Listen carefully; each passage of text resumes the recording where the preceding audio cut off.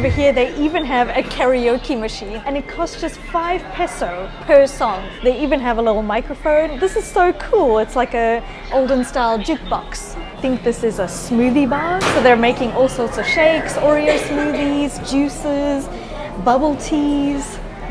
That looks so good. Overall, I'm really impressed with the to-go travel team because everything has got like a pink theme. Everything is super fun, super exciting, super clean. Everything seems brand new. Food quality is really good. So I'm really impressed so far.